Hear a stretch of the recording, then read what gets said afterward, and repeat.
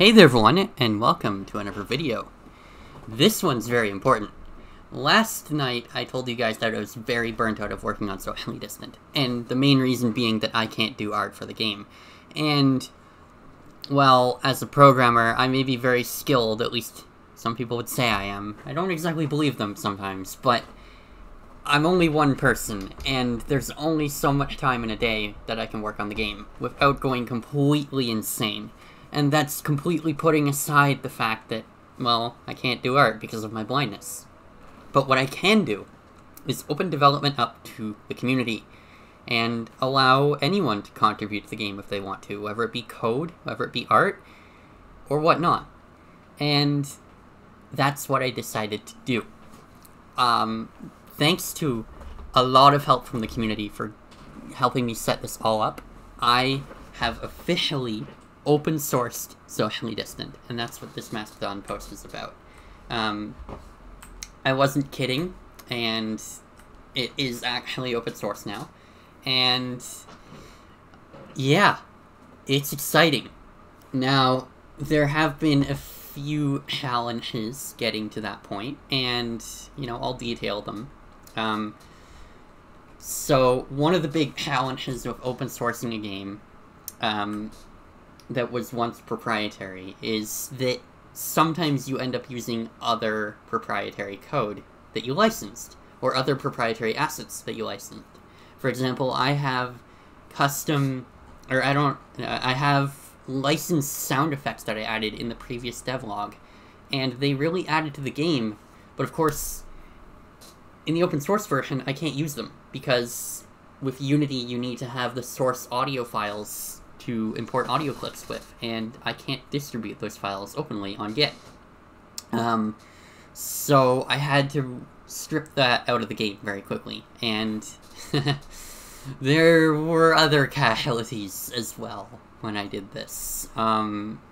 So there's a closed issue, I closed it a few moments ago, called Major Issues, and it basically outlines everything that I screwed up while open sourcing the game. The major thing being scroll views. So back when I was working on Restitched used something called Optimized Scroll View Adapter for a lot of parts of the UI, and I really loved it. So I decided to buy it on the Unity Asset Store to use in Socially Distant, because the game has a lot of scroll views. The settings panel, for example, is scroll views. The list of categories in the settings menu, scroll view. Chat, scroll view. Emails, your inbox, your messages list, your user list in the main menu, all of those are optimized scroll view adapter. And so, long story short, I accidentally leaked the source code of optimized scroll view adapter, and I was definitely not allowed to do that. So I had to strip that from the game as well, which I have. But unfortunately, it now means that all of the scroll views in the game that were previously working no longer work. I have to rewrite them. And that's gonna suck, but at the same time, it has to be done. Unlike audio assets and other art assets, I can't just asset bundle code. I actually have to replace OSA with something else, and unfortunately, anything on the Unity Assets Store that I could replace it with, I can't use. So that's going to be a challenge. But then there's the other challenge with an open source game. And this is something that not a lot of people realize whenever they ask games if they can just open source themselves already. Like, I'm thinking of Little Big Planet when I'm about to say this, but typically, when you open source a game, you have to make sure that you, as the publisher of the game, have the rights to, you know, sell a binary of that codebase. And in most open source contexts, you don't really have that right. Not by default. And that leads to stuff like contributor license agreements, source available licenses, and the developer certificate of origin. And for better or for worse, Socially Distant is not escaping that. The game is licensed under the MIT license, which means that anyone has the ability to take any part of the code and sell it, and even make it proprietary if they want to. That includes me, and I need that right as the developer of the game to be able to do that, because I want to sell the game. So that's why I picked the MIT license, and that's great. But then I need to make sure that any code in the game that anyone else contributes, that I also have the right to distribute under that license. And that goes two ways. First, you need to give me that right. I mean, you implicitly give me that right by contributing to the game, because it's going to end up licensed under MIT once it gets merged in. But I also need to make sure that the code you give me is actually your code, or that you have permission to do that. So, with Socially Distant, I did go for the Developer Certificate of Origin. I was going to do a CLA, but it was complicated, and I didn't want to deal with it. But yes, you do have to agree to the Developer Certificate of Origin if you want to contribute to the game, and all of that can be found in the repository.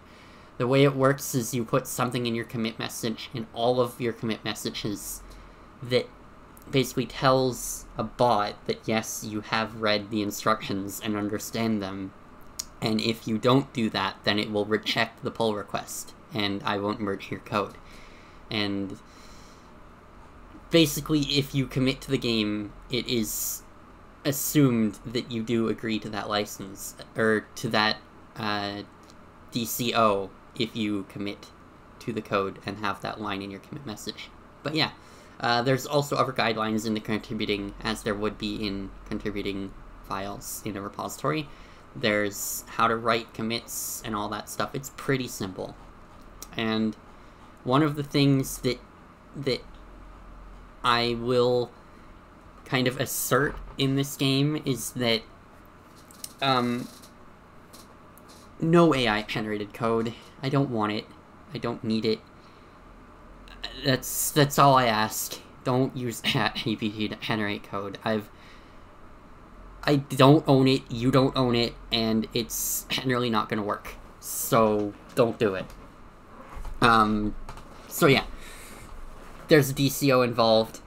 That is what it is, and it's licensed under MIT. But how does this work with career mode? Because obviously I want to sell the game, and there is obviously going to be situations where yes, I do need to use some licensed assets. I do need to use things that I buy or that I commission that I don't have the rights to put on the open source version of the game.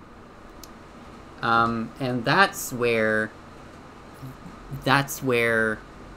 what I'm calling the hybrid approach comes in. So if I go back onto regular GitHub, you're going to see the organization, and if we go to repositories, there's 6 of them. I have to kind of clean all of this up, but there are actually 2 socially distant repositories. There's the public one, and that's the public version of the game.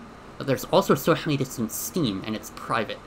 It's the exact same source tree, but there's extra branches on here that I maintain solely for the sake of Steam in publishing the game. For example, if I go here, there is the there's the devel branch. There's work/24.06.